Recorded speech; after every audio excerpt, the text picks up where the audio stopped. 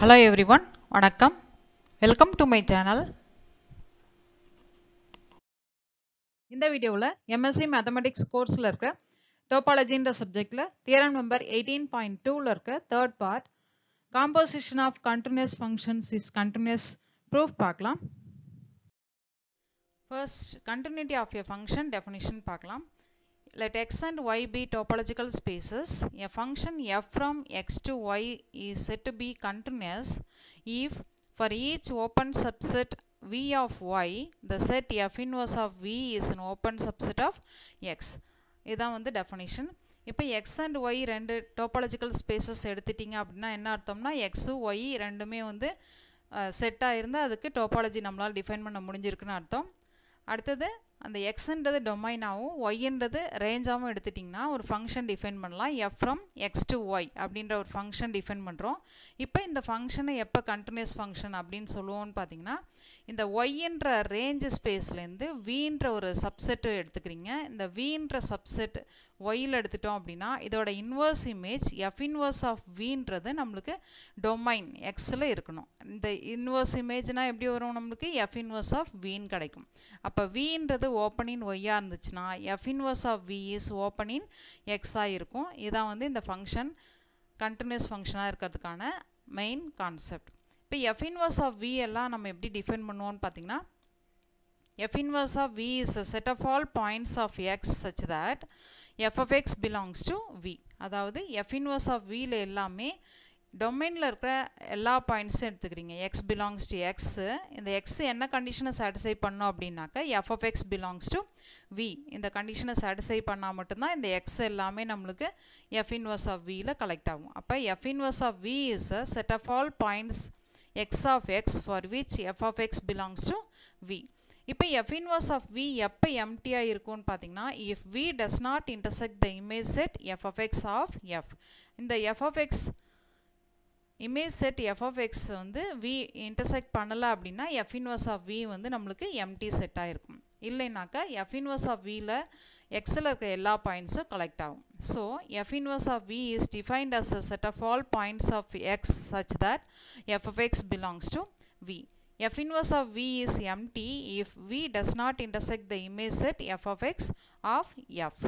இதில் நம்ம மெயினாக இந்த கண்டினியூஸ் ஐடியா என்ன சொல்கிறோம் அப்படின்னா எக்ஸ்ன்றது டொமைனாக இருந்து ஒய்ன்றது ரேஞ்சாக இருந்ததுன்னா vன்ற ஒரு ஓப்பன் செட் ரேஞ்ச் ஸ்பேஸ் ஒய்லேருந்து எடுத்துக்கிட்டோம் அப்படின்னா அதோட inverse image f inverse of v is open in the domain x. இதில் நம்ம இந்த ஓப்பன் செட்டை பற்றி ஏன் சொல்கிறோம் அப்படின்னா எக்ஸும் ஒய்யும் நம்மளுக்கு டோபாலஜிக்கல் ஸ்பேசஸ். டோபாலஜிக்கல் ஸ்பேசஸ் அப்படின்னா என்ன அர்த்தம்னா எக்ஸுக்கு தனியாக டோபாலஜி எக்ஸிஸ்ட் ஆகும், ஒய்க்கு தனியாக டோபாலஜி எக்ஸிஸ்ட் ஆகும். அண்ட் டோபாலஜியில் இருக்கிறது எல்லாமே நம்மளுக்கு ஓப்பன் செட்ஸாக இருக்கும். அதனால தான் இங்கே கண்டிஷன் நம்ம சொல்லும்போது in terms of open settle சொல்கிறோம். So X and Y B topological spaces a function F from X to Y is set to be continuous if for each open subset v of y, the set f inverse of v is an open subset of x.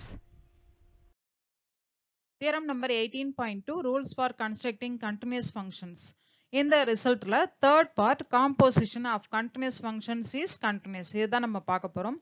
Composition நாலே என்ன அர்த்தம்னா combine பண்றதுன்னு அர்த்தம். அப்ப ரெண்டு function இருந்ததுன்னா அந்த ரெண்டு ஃபங்க்ஷனையும் கம்பைன் பண்ணி நம்ம அந்த நியூ ஃபங்க்ஷனும் கண்டினியூஸ் அப்படின்றது சொல்ல போறோம். இப்போ first function f from x to y continuous, அதே மாதிரி g from y to z நம்மளுக்கு கண்டினியூஸ். ரெண்டு ஃபங்க்ஷனும் நம்மளுக்கு கண்டினியூஸ் அப்படின்னாக்க அது ரெண்டுத்தையும் கம்பைன் பண்ணி வர்ற function g composite f from x to z is also continuous அப்படின்றத நம்ம ப்ரூவ் பண்ணணும்.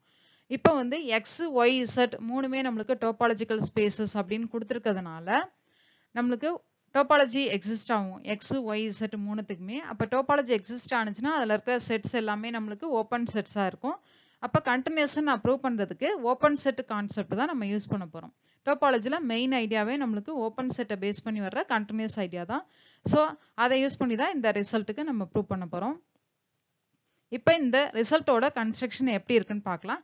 எஃப்ன்றது எங்கேருந்து எங்கே போகுதுன்னு சொல்லியிருக்கோம், எக்ஸ்லேருந்து ஒய்க்கு போகுதுன்னு சொல்லியிருக்கோம். அப்போ எக்ஸ்ன்றது domain of F, ஒய்ன்றது range of எஃப்னு எடுத்துக்கலாம்.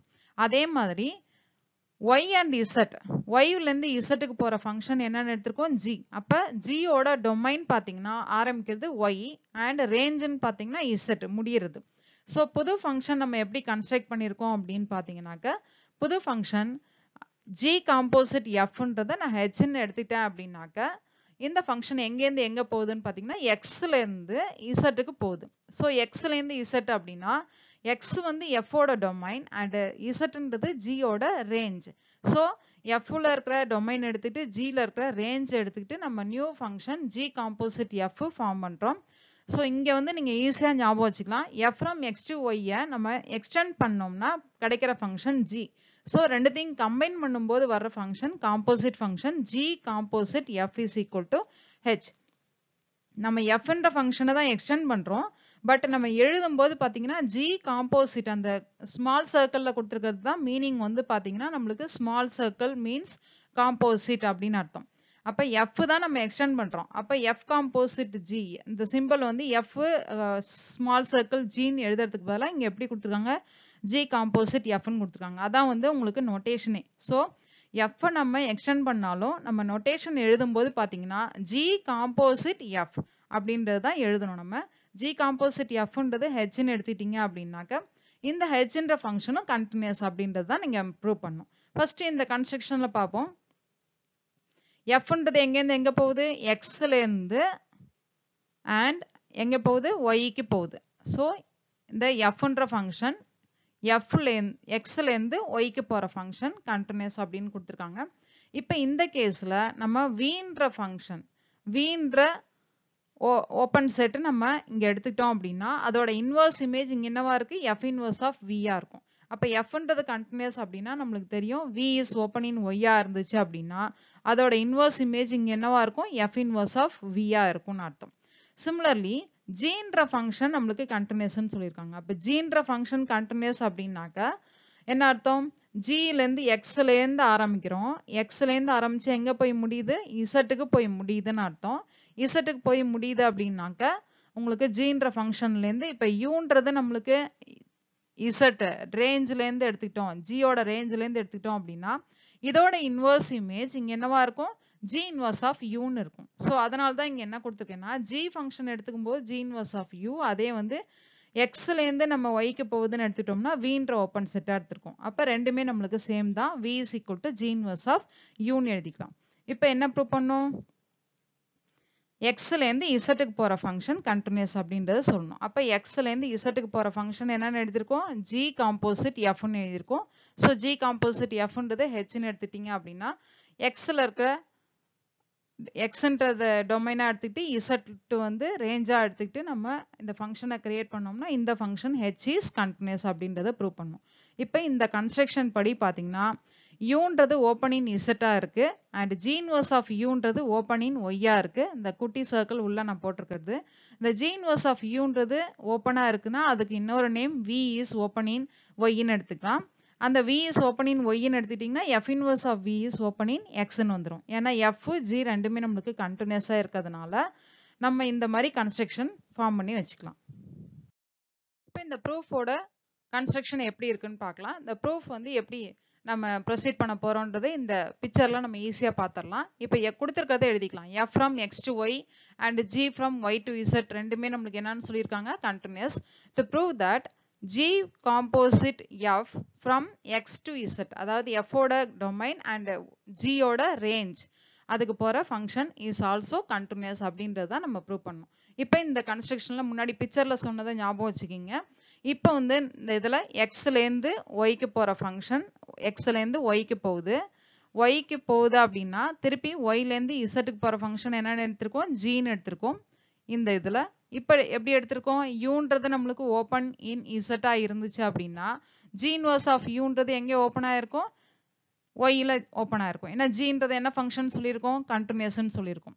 சிமிலர்லி ஜி இன்வர்ஸ் ஆஃப் யூக்கு நான் இன்னொரு நேம் வின்னு கொடுத்து வச்சுக்கிட்டேன் அப்படின்னா இப்போ வி இஸ் ஓப்பன் இன் ஒய்ன்னு எடுத்துட்டோம் அப்படின்னா எஃப்ன்ற ஃபங்க்ஷன் கண்டினியூஸாக இருக்கிறதுனால we open in the range Y அப்படின்னா அதோட இன்வர்ஸ் இமேஜ் எங்கே இருக்கும் எக்ஸில் இருக்கும்.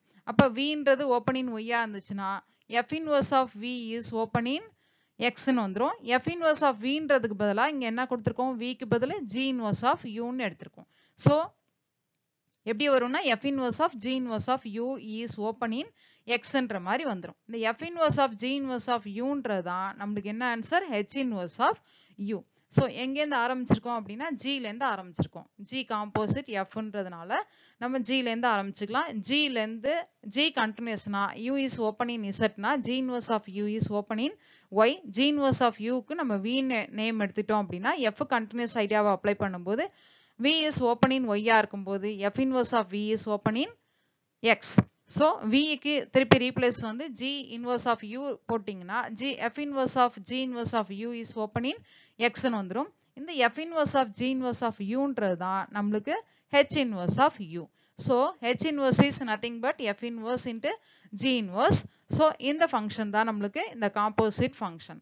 இதை வந்து நம்மளுக்கு ஓப்பன் in x ன்னு சொல்லிட்டோம் அப்படின்னா h inverse is equal to f inverse into g inverse of u is open in x ன்னு சொல்லிட்டோம்னா g composite f is continuous அப்படின்றத சொல்லிடலாம். இப்போ போன தடவை நம்ம ப்ரூஃப் கன்ஸ்ட்ரக்ஷன் ஓரலாக பார்த்தோம் இல்லையா, இப்போ வந்து நம்ம சென்டென்ஸில் இதை வந்து எப்படி ப்ரூஃப் கொடுக்கறதுன்றதை பார்க்கலாம். இப்போ ஃபர்ஸ்ட் எங்கேருந்து ஆரம்பிக்கலாம்னு சொன்னேன், ஜிலேருந்து ஆரம்பிச்சிக்கலாம்னு சொல்லியிருக்கோம். G from Y to Z is continuous. அப்போ அதோட ஸ்ட்ரக்சர் எப்படி டிஃபைன் பண்ணியிருக்கலாம், G of Y is equal to Z, வேர் ஒய்ன்றது நம்மளுக்கு ஒய்யில் இருக்கும் அண்ட் இசட்ன்றது இசட்டில் இருக்கும். இங்கே வந்து G from y to z continuous அப்படின்னா நம்ம என்ன கன்ஸ்ட்ரக்ஷன் படி u is open in z ன்னு எடுத்துக்கலாம். அப்ப g inverse of u is open in y ன்னு வந்துரும். So u is open in z இருந்ததுன்னா g inverse of u is open in y. அந்த பிக்சர்ல நம்ம பார்த்து ஞாபகம் வச்சுக்கலாம். இப்ப g inverse of u க்கு நம்ம இன்னொரு நேம் என்ன கொடுத்துக்கலாம்னு சொல்லியிருக்கோம், v ன்னு கொடுத்துக்கலாம்னு சொல்லியிருக்கோம் இல்லையா. ஏன்னா v is open in y ன்னு எடுத்துக்கும் போது இப்ப அதோட continuation f from x to y continuation கொடுத்துருக்கிறதுனால இதுல நம்ம அந்த v is open in y என்ற கான்செப்டை யூஸ் பண்ணிக்க போறோம். இப்போதைக்கு f from x to y கண்டினியூஸ்ல நம்ம வந்து v is open in y ன்னு எடுத்துக்கிட்டோம் அப்படின்னா v க்கு ஆல்ரெடி நம்ம g inverse of u ன்னு வச்சிருக்கோம், அது அப்புறமா நம்ம யூஸ் பண்ண போறோம். So f from x to y continuous அப்படின்னா v is open in y நாக்க f inverse of v is open in x அப்படின்னு எழுதிக்கலாம். இப்போ என்ன ப்ரூவ் பண்ணோம் அப்படின்னா g composite f from f ஓட டொமைன் xல இருந்து g ஓட ரேஞ்ச் வந்து z is continuous அப்படின்றத நம்ம ப்ரூவ் பண்ணோம். இப்போ முன்னாடி சொன்ன கன்ஸ்ட்ரக்ஷன்ல பாத்தீங்கன்னா uன்றது நம்மளுக்கு ஓப்பன் இன் zன்றதை நம்ம ஏற்கனவே போட்டு வச்சிருக்கோம். So u is open in zனா இப்போ g composite f வந்து நம்ம கண்டினியூஸ்ன்னு சொல்றதுக்கு g composite f inverse of u is open in the domain x ன்னு சொல்லிட்டா போதும்.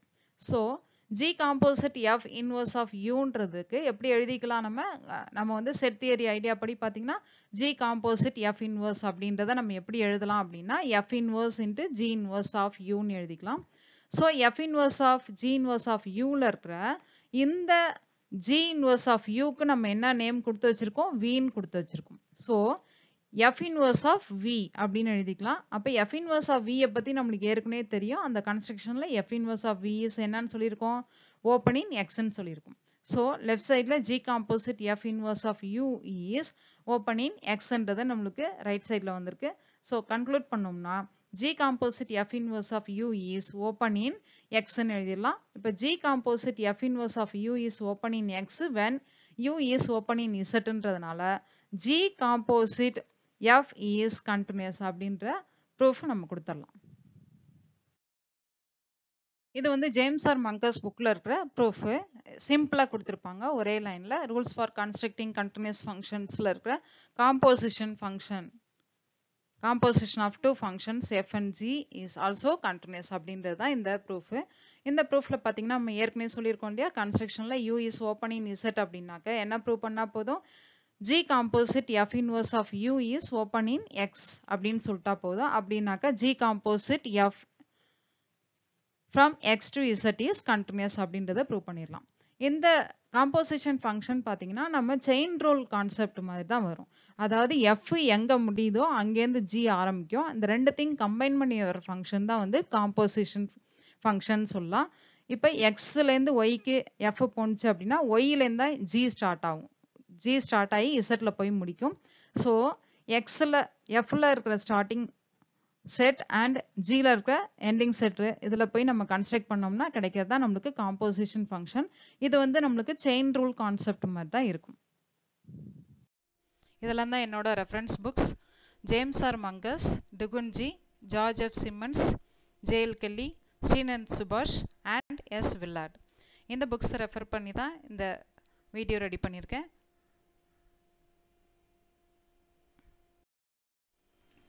இந்த வீடியோ உங்களுக்கு பிடிச்சிருந்ததுன்னா like, share and subscribe my channel.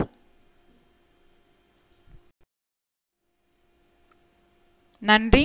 Thank you for வாட்சிங்.